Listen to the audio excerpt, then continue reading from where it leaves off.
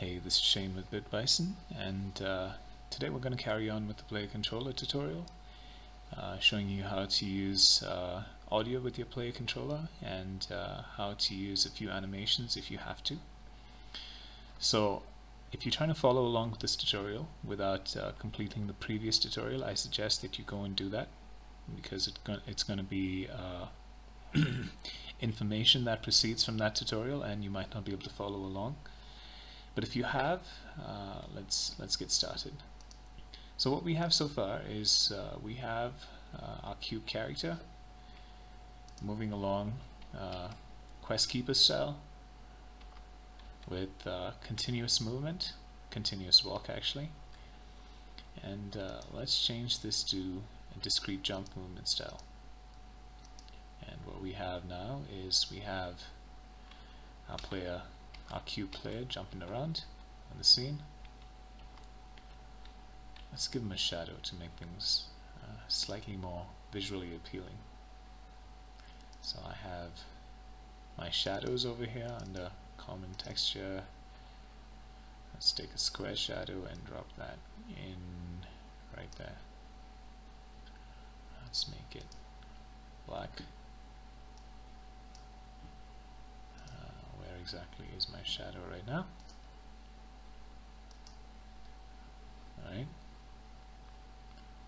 I've got this square shadow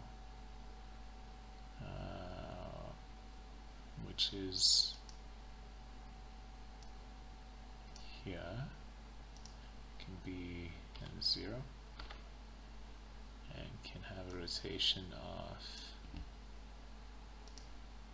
90 degrees, a little above the surface. Scale that up.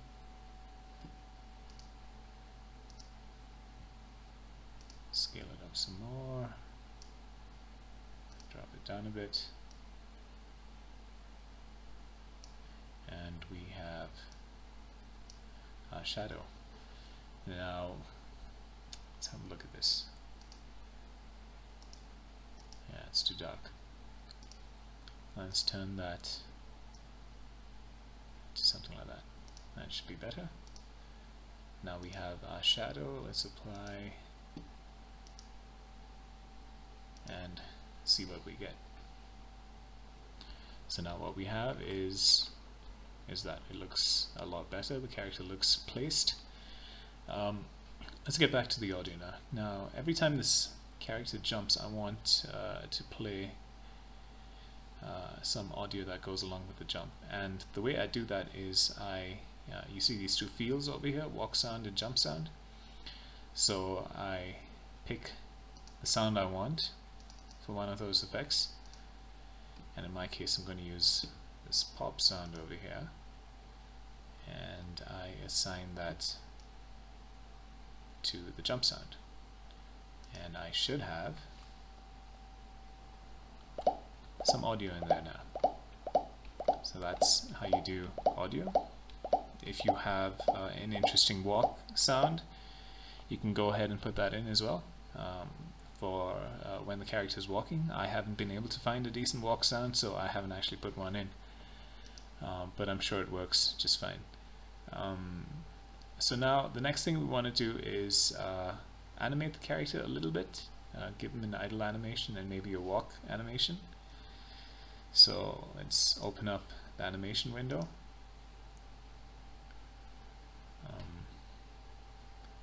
My animation window is taking some time to open up. Alright, there it is. And let us make this a little smaller so that we can see everything on the scene.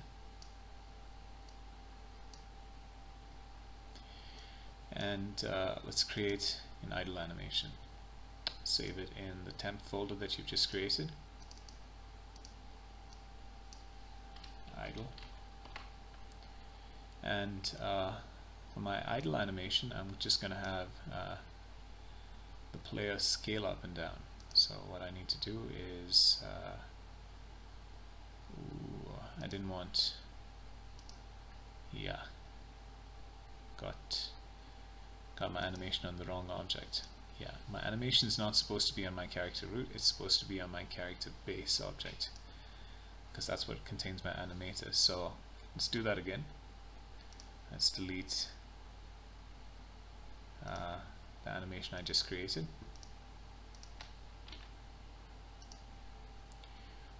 Let's select my character base, open up the animation window, and create a new animation.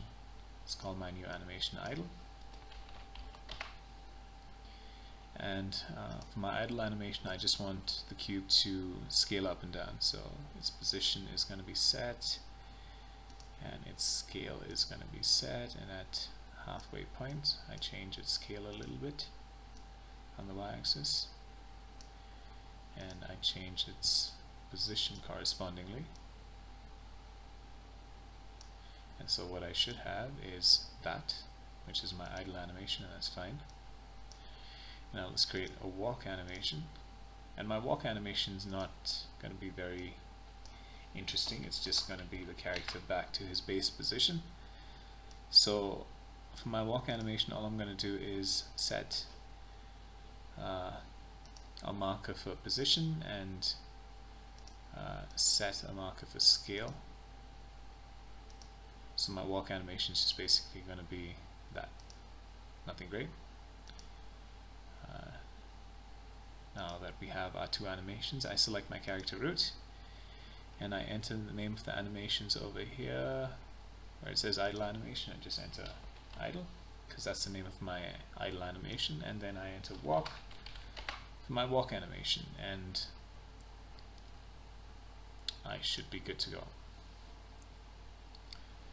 I get my idle animation here, and then when the player jumps, he moves back to his idle animation.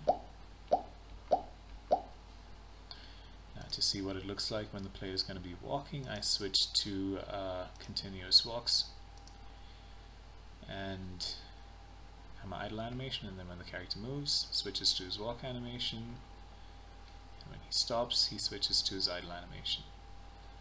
So animations can obviously be way more complicated and complex, and that's up to you. But after the animation is created, incorporating it into your player controller is relatively simple. So that's all for this tutorial, and I'll catch you in the next tutorial.